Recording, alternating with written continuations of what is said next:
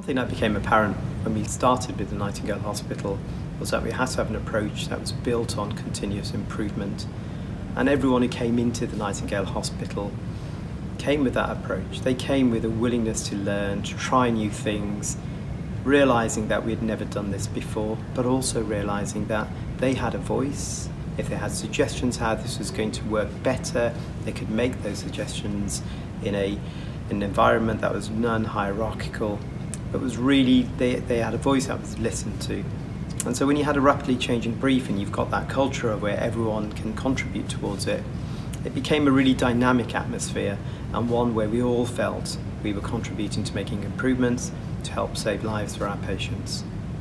My job was to make sure, A, they were looked after, that we really paid attention to little things that mattered to them.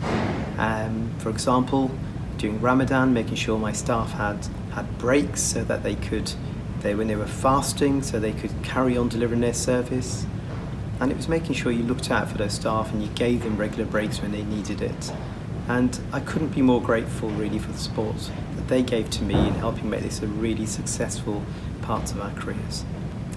There's a lot of learning and reflection we've done as to why the Nightingale worked so successfully. A lot of people have fed back. They found this refreshing, invigorating. They felt they were part of one big team. And I keep thinking, you know, how did we manage to deliver that? And I keep going back to everybody had a single purpose. We all knew what that common purpose was, and that was to save as many lives as we could. And when you've got that focus and you've got a workforce and a culture which is embracing, engaging, welcoming, supporting, and continuously trying to improve, well, then you see what people have described here as some of the best experiences of their lives. And if there's something I'm going to take back to my workplace, is how do we continue to create that culture, and how do we continuously value our staff and embrace their input and be prepared to try things that might not necessarily work, but actually there might be some good that comes from that. So that's what I'm going to take back to my workplace.